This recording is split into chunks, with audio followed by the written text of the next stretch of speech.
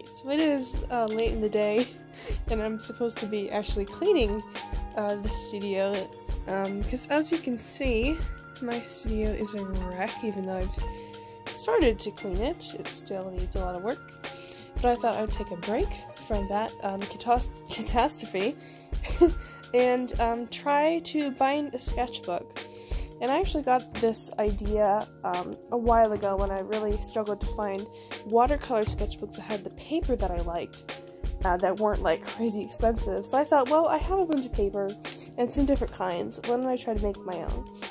So I started to look through some YouTube videos, and I found Arla Beans. Arlisha Yetzer, I think I'm pronouncing it right. If I'm not, I'm sorry.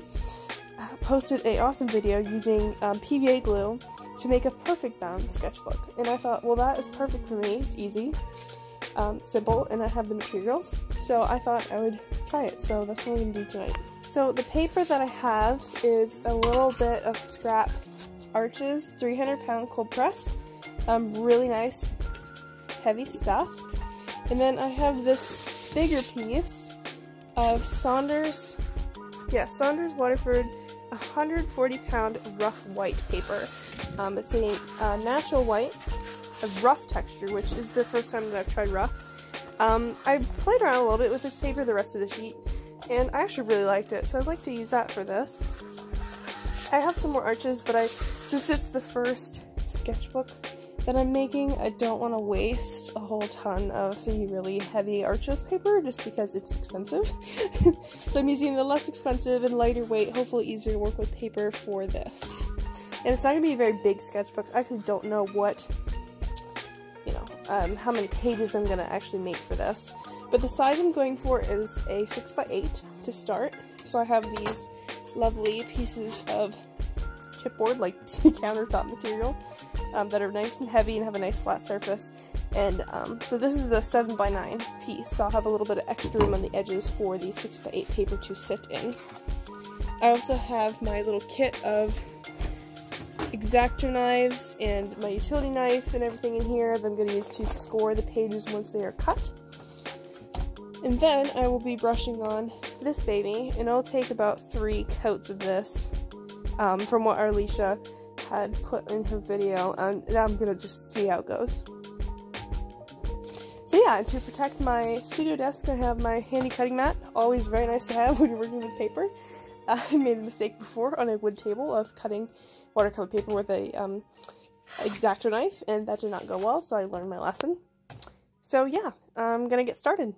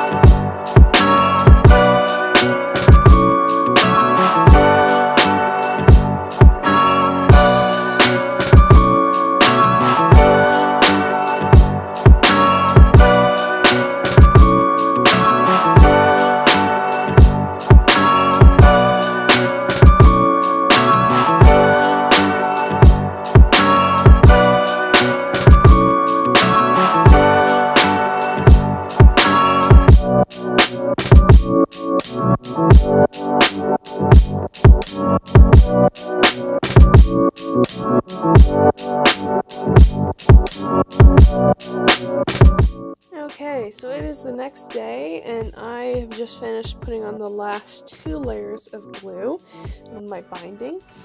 And for the cover, I decided to use a manila, I think they're called, folder, just because I want something light and papery and easy to do for this first one. I don't have any other material really to use as a cover, so I thought this would be a good light thing to do for this test sketchbook.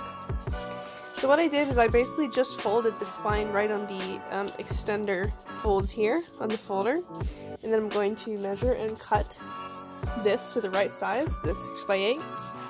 And then what I'm going to do is I'm going to glue the back cover to the last page of the sketchbook, and I'm going to leave the spine here, the fold, and the front cover not glued, leave it loose, because I want the sketchbook, to be able to lay flat.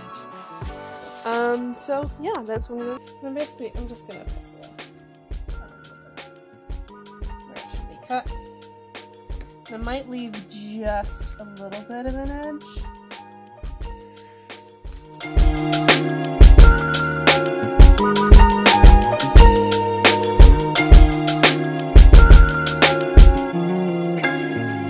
So basically this is gonna go in here.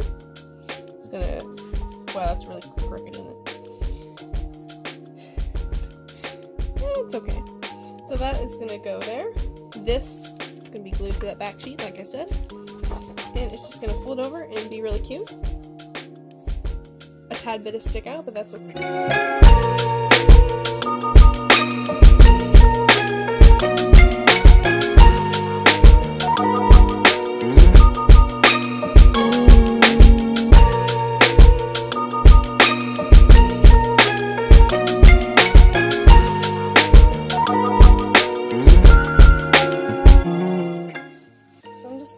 This adheres really well, and just kind of press that glue in.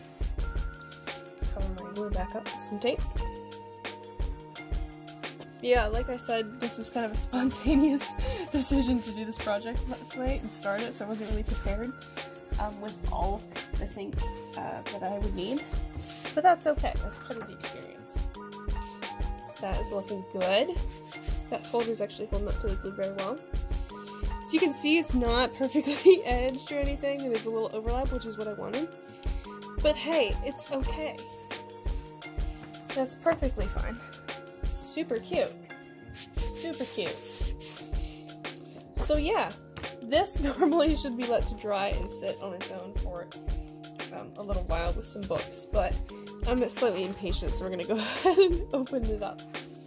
So it opens like this, very nice, and the pages actually fold nice and flat. So I have the front of the paper on this side because I tend to do most of my work on this side of the sketchbook actually. So the back side of the paper is here. So I have the front and the back of this Sanders Waterford rough 140-pound white paper. And this was about 2/3 of a sheet. I'm not exactly sure because I had cut pieces of the sheet before. So here's the back page. As you can see, it's a little bit wonky because the glue is still very wet, but this is still a perfectly usable page. So although I don't have the back page, it'll still work really well. So I'm super excited. It was super cute. I totally want to do this again with some better covers and stuff, but yeah, so that's my little quick I made a sketchbook video. So there you go, that's my little sketchbook making video. Hope you guys enjoyed. If you did, please comment down below on other things you want to see me try to make, or if you have any questions about materials or what I use, where I got my stuff, anything of that would be great. Also, don't forget to like and subscribe if you want to see more videos like this. I should be posting more, we'll see. And thank you for watching.